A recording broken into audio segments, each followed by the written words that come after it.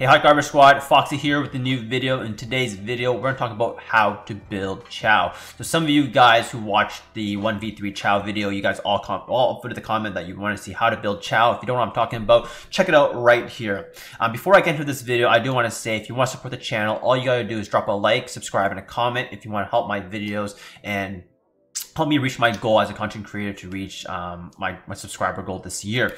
Anyways, let's get into this video and we'll talk about how to build Chow. Let's begin with the rune build for Chow. I'm gonna start with RTA and then going more into the Guild War where it's more predominant. So this is the stats of my Chow here, and there's a big problem with my Chow. And if you can't see it right now, it is the resistance. I have 54% resistance. Why? Because I have a endure set. So number one, don't build it on endure. So the rune type you want to build it on for beginner players, you probably don't have a balance set. So you're probably gonna go for something like Swift Blade, or I wouldn't recommend Fatal Blade because like right here, he's an HP based monster. So ideally you look for the Swift for more speed. That way you can run HP, crit damage, HP, speed, crit damage, attack / HP, for example.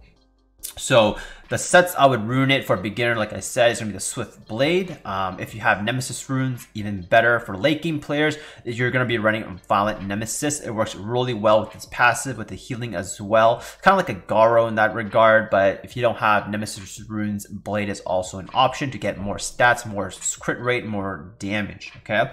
So let's talk about my build right now and why I built it this way. This is the RTA build. So in RTA, if you don't know already, as the timer goes down, HP is worth less because there's a percentage going down, 10%, 20%, etc. And because it's an HP based unit and you're either running it on a HP slot 6 or 2, for example, you are going to be worth less over the game. So what a lot of people don't realize is justice scales with number of dead allies. So typically people draft Chow in RTA against a super heavy fire team and they last pick Chow to counter them. There's not a real place in RTA at the highest level for Chow, because why pick Chow as a fire counter when you have this unit, he exists, and also he exists. So that's why you don't see Chow used that often.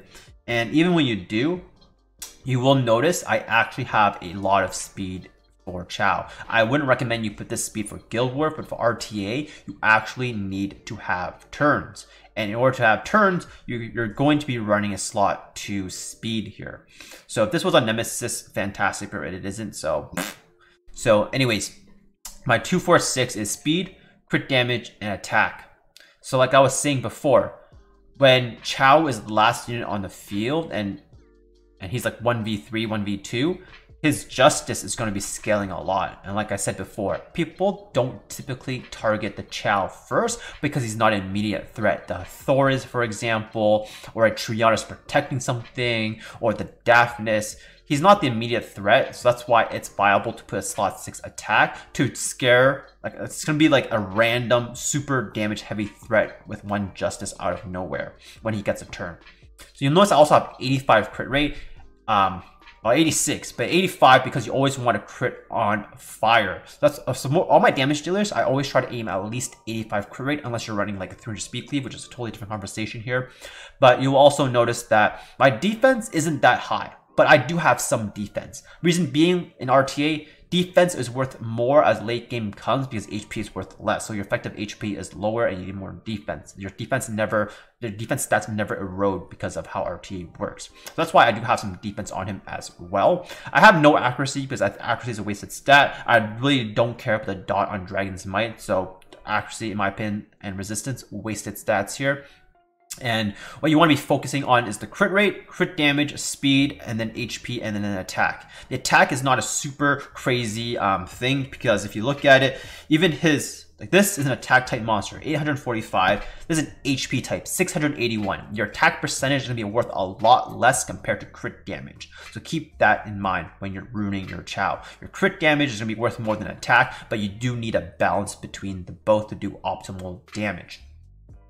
And let's move on to more of the Guild War build. In the Guild War build, and when you do 3v3 in Siege, Guild War, Guild Wars Siege is more about sustain, damage, landing defense breaks, not so much about trying to sleep them, turn cycle, blah, blah, blah. You're looking for like threats.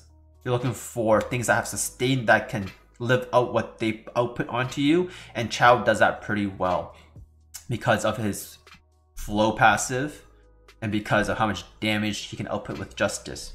So if you're building this for a more Guild Wars team, what you want to do is you want to build it similar to Camilla. So this is my Camilla, and I can easily just go and take her runes, slap them onto the Chow, and this is what it will look like. I got 88 speed.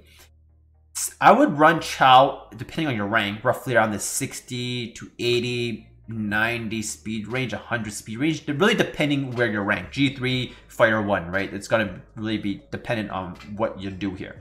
So you'll notice that I almost have no wasted resistance stats because of my Endurance that's gone. I'm on a Nemesis set, as you can tell. My HP is really, really high. 29k. Do you need that much? Honestly, no.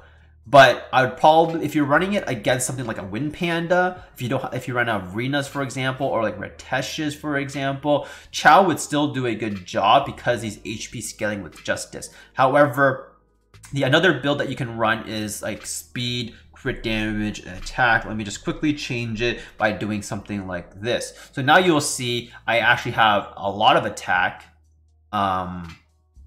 and HP, but I don't have the crit rate portion, and that makes it difficult. If you can't run a Nemesis set, you need to have a Blade set, and that's where I would get my crit rate back. So to give you an idea on the runes here, take a look. Obviously, they're on a little bit of the better side on my Camilla, but definitely some wasted stats like this. The accuracy is wasted, no defense gem there. The attack percent a little bit wasted for Chow, because like I said before, he's not an attack scaling unit here. So if you're building this for Guild War, I would suggest you try to run for at least 85 crit rate, around the 150 crit damage, 140, maybe 130 for the lower end crit damage mark. Roughly anywhere from 60 to 80 bonus speed, and then as much HP as possible with some attack to scale with it. So that's how my Chow is built. He's super, super good in Guild War. Great 1v3 siege unit. So that is how to build Chow. So let me know if this helped you, and let me know what monster you want to see next. Just leave a comment below and let me know in the next video. So to cap off the video, I'm going to try to show a damage test to you. I'm going to try to see how much my Chow can Justice Force, just so you can see it here. So I put in full immunity here. I don't think he's going to strip me just because he's fire. I'm gonna go for the reset just to showcase my team here. Oh no, my Galleon! No. Well, we'll test it without Galleon. Here is a single Justice with just attack buff onto the Vanessa here. How much damage do we do? 14k. No defense break. So let's try it again with defense break, and that we can see how much damage we do. I'm not really trying to win this, I'm just trying to showcase how much damage he does with it on the test. So let's try it again. Defense break onto this. Defense break, I'm trying to defense break the Vanessa, and then we can do a lot of damage right here, okay? Onto the Vanessa, defense broken. How much can my Chow do here? We'll just kill you off here. Okay. Okay, we are good. How much damage right here? No bomb prop, okay. Right here we do 34k, and he's pretty speedy. In like an RTA, if you get that setup, usually that's a one shot here in RTA. If you get that defense break attack buff setup, which normally you don't, and that's why you need high speed. So that's the damage from the Chow. So let me just show you the stats of the Chow one more time from every slot, just so you see it. Wait, why did I quit? Wait, I just lost my points. Why did I quit? Oh my goodness. Anyways, okay. Boom. Boom. And I will show you the runes on my Camilla, just so you can see the the slots. Dang it! Why did I quit? I just lost my thing. And the reason why I'm showing at the end of the video is as well because you guys probably skipped to the end. So hopefully this helped you. And make sure you like, subscribe, and comment to support the channel. And look forward to the next video. Foxy out!